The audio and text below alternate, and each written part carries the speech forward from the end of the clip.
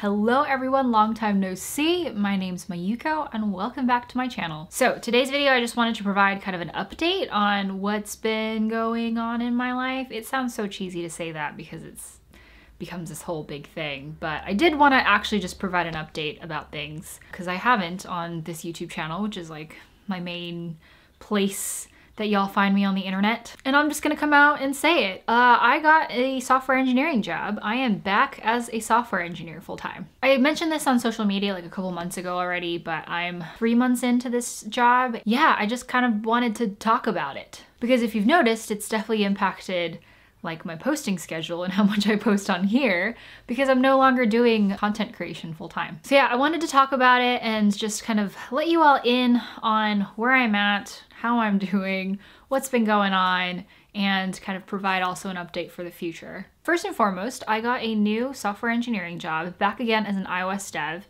and I started at the end of July. So I'd actually been thinking about going back to software engineering for a while, maybe since like springtime is when I started thinking about it seriously. And specifically, there was like a couple of reasons why I wanted to go back. There was like a few things that I really missed about software engineering. The first thing, which I think influenced my decision the most probably, is that I just really missed building stuff with code. After I left my job at Netflix in January of 2020, I was doing this, like creating content full time. And I did that basically for 2.5 years, which was so fun. I got to make so many great videos, really got to see what it was like to own my own business and stuff. But there was just something very special that I missed about building things with code. The other thing that I really missed was working on a team. I have a small team of people that I work with for all of this kind of stuff, but there was something about working in like a product tech software engineering team that I really missed. Collaboration of like many different roles coming together and just like having coworkers who are invested in the work as much as you are was also something that I missed. The other thing that I really missed was just like not being the solely responsible person for whether a business was successful or not. Like, I'm not gonna lie, I really liked doing like content creation full time, and I still am doing content creation to some extent. I'll get into that later. But not being the like only one responsible for getting stuff done was also something that I really missed.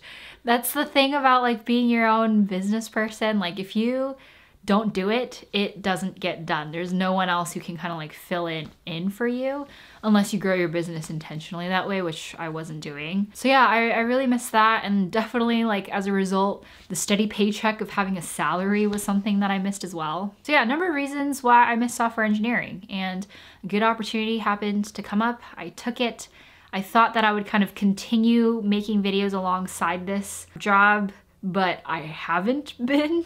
Like I thought that I would balance YouTube with like working better than I did because I've done it before. Like before I made the jump to content creation full time, I was doing a full-time software engineering job alongside making videos. But truthfully, I haven't really been making videos because I haven't felt the urge to. I just haven't wanted to. And something that I noticed was just like the break has been really, really nice, I'm not gonna lie. And I just kind of let this happen very naturally. I wasn't like planning on taking a break or anything per se. I just knew that I wasn't gonna be able to post like weekly videos like I was before, but I realized upon reflection there's a couple of reasons why this happened. And really it all comes down to like, yes, this work is like so entirely rewarding, but it is really freaking tough, I'm not gonna lie. I feel like this was like my first time being a creative person, even though we're all inherently creative in our own ways and stuff, and it shows up in different ways, but just like really doing something that was completely out of my comfort zone that was very different, challenged me in a lot of ways. And I think there were a couple of themes here. And the first one for me is that creative work for me is like inherently personal. I do a lot of public introspection on this channel. I talk a lot about my life and what's going on in my mind, but it is a lot of work and it's really difficult to do this so publicly and so vulnerably in a vulnerable way. And at a certain point, I realized I was reaching a point where I was just like, I need to chill.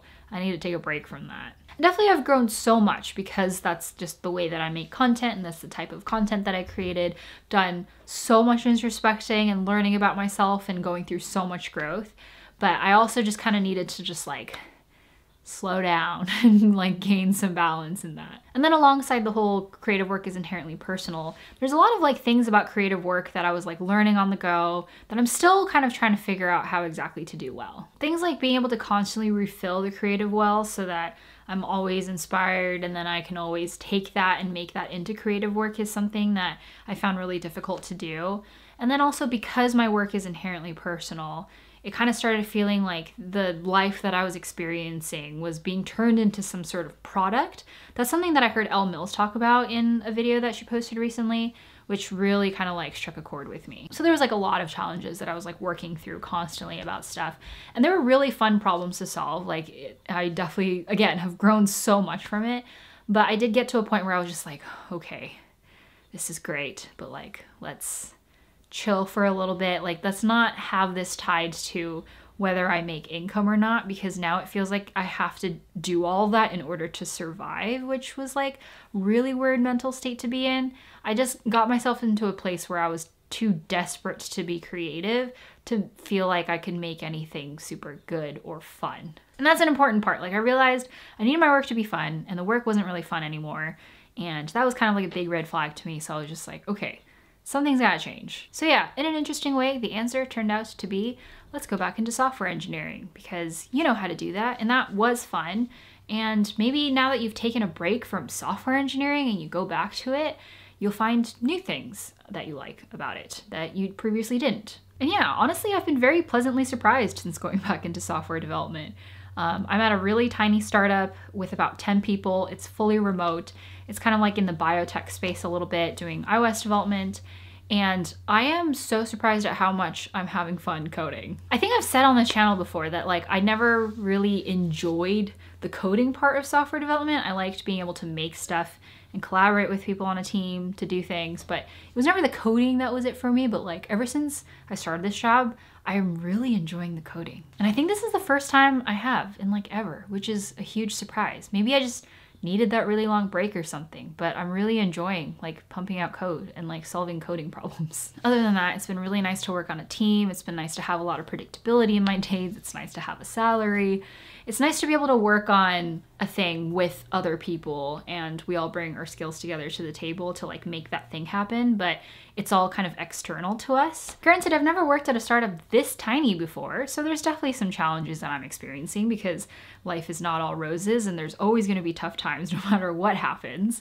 So definitely feeling some early startup growing pains and stuff sometimes, but like, it's just been a really nice change to go from content creation full-time and making videos for you all to doing what I do now. And it's just really funny because I just thought I would never go back to software engineering, but here I am. And I'm liking it a lot. And so I wanted to make this video to just talk about that because I don't really feel like I've failed as a YouTuber or a content creator or a business owner, but I've just needed to adjust and pivot based on my life priorities and circumstances and things that I wanted to do, which is totally okay. Like I've actually eased into this transition better than I thought, and I'm really happy. And so in thinking about kind of like, how do I want to do YouTube but from now on, I'm not really sure, to be quite honest. I'm not really like making any hard and fast decisions right now because I don't know, like I don't want to quit entirely. I also am not going to commit to doing weekly videos still because that's just not really in my heart. And you know, maybe in the future I'll have like a full-fledged comeback or something like that. I'm just kind of leaving it open to the opportunity to be what it needs to be when it needs to be based on what I want to do. So I guess the answer is like, we'll see. I'm also writing a book in Japanese to help Japanese people come to the States and work in tech and introducing kind of like a lot of English language concepts that are commonly used in the tech industry. And that's coming out next year. So there's still a lot of projects that are happening behind the scenes, just like video creation is maybe not like the front and center of my mind right now. So yeah, announcements will still continue to come and they'll happen here on my channel, on my social media platforms and stuff. And so I'm still around. And speaking of social media, I am kind of also like reeling it back a little bit just as a personal decision because I want to have better boundaries and a better relationship to like internet life. So I'm not posting as much, but I'm still here. So yeah, that's the update. Thank you so much for watching. I really appreciate all the support that I've received ever since I started my channel, and I hope that you continue to be around and be here and say hello and maybe watch some of my older videos that I'm so proud to have made and stuff. So yeah, thank you so much for letting me do this and be here and express my gratitude and yeah, all of the things. So I really, really appreciate it and thank you. I guess I'll see you around. Bye.